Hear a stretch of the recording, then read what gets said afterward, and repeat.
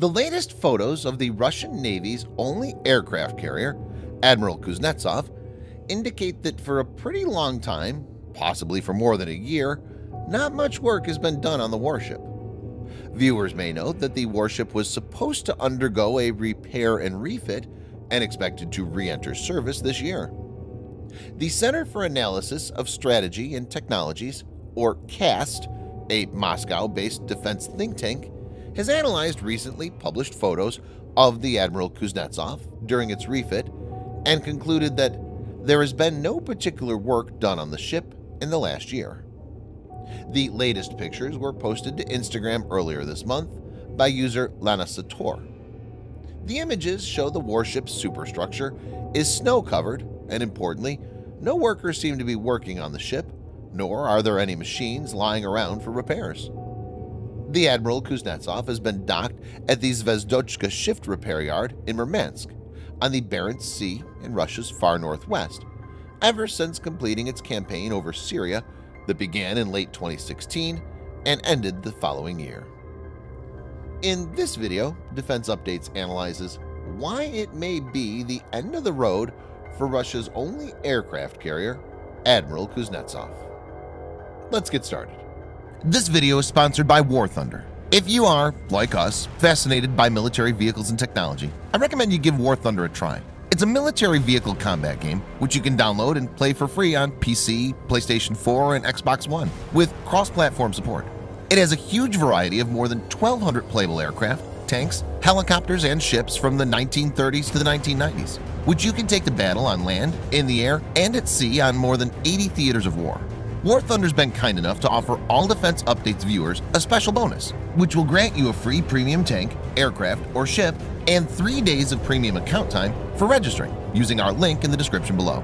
So take the plunge and join more than 20 million players from around the world.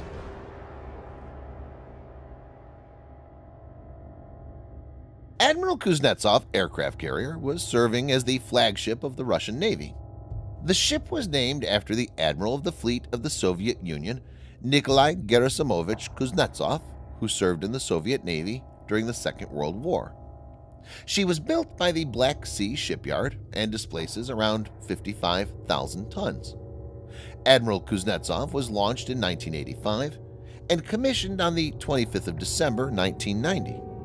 The ship has been deployed in many operations and was recently involved in the Syrian campaign. Admiral Kuznetsov is powered by 6 diesel generators and has a ski jump for fighter jets to take off from.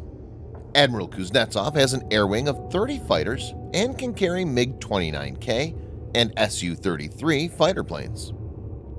Admiral Kuznetsov is equipped with a 3D air-surface search radar over the main mast and 4 multifunctional APAR active phased array radar panels.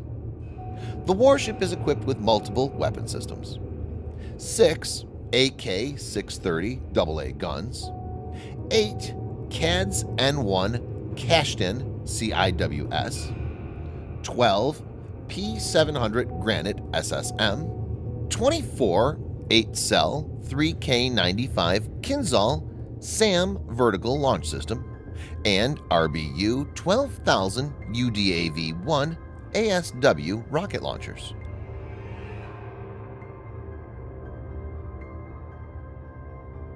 The warship has been facing major issues since 2016 when black smoke was seen coming out from it during its engagement in the Syrian conflict. Admiral Kuznetsov has been suffering from propulsion issues for some time and was always accompanied by tugboats. To mitigate these and upgrade the warship, an overhaul was planned at Zvezdochka ship repair yard in Murmansk and was initially slated to finish in 2020. The Kuznetsov was stationed inside floating dock PD-50. The dock is capable of handling vessels up to 80,000 tons and is the biggest one Russia has and one of the largest in the world. On the 30th of October 2018, the dock's tank started to take in water and led to the tilting of the dock on one side. One of the PD-50's 2 cranes, which were 70 tons each, fell on the deck of the Kuznetsov. This resulted in a hole of 4 by 5 meters. The second crane also got imbalanced and, as per some reports, fell in the sea. Somehow PD-50 did not capsize, and as the water filled the dock, Kuznetsov floated and was tugged out. In about 4 hours, PD-50 went down and sank. This incident caused a lot of damage, but this was not the end. In December 2019, a major fire broke out on board Admiral Kuznetsov as work continued on the ship's refit. The fire on the Admiral Kuznetsov broke out during welding work at a shipyard in the Arctic port of Murmansk and spread quickly through the carrier's internal compartments.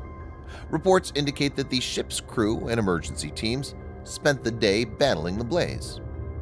This resulted in several injuries and death of personnel who bravely risked their lives in order to prevent the fire from spreading. Russia's state-owned shipbuilding monopoly, United Shipbuilding Corporation CEO Alexei Rachmaninoff, said, "We have calculated the cost of repairs. The total budget is in the limits of 300 to 350 million rubles, about 4.7 million US dollars.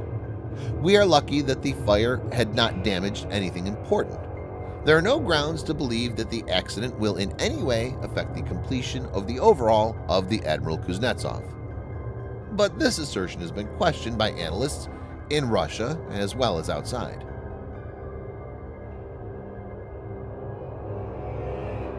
As per reports, Project 23-900 amphibious assault ships, now being built for the Russian Navy, will reportedly displace around 44,000 tons.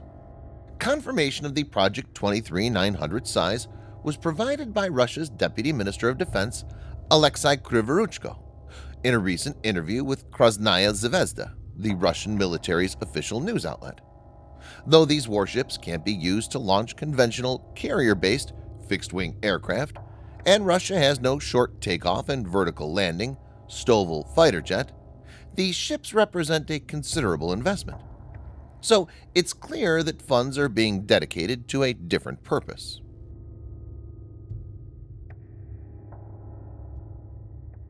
Russia has many Soviet-era military platforms and support equipment that are 3 to 4 decades old and are outdated by today's standards.